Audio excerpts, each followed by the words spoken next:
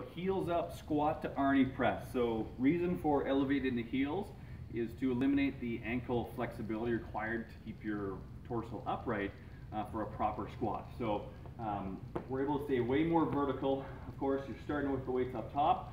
Palms face your chin at the bottom of the Arnie press.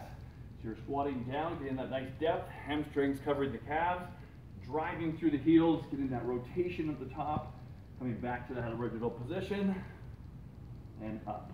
Okay, control down, weight is back on the heels, and pressing through with that rotation.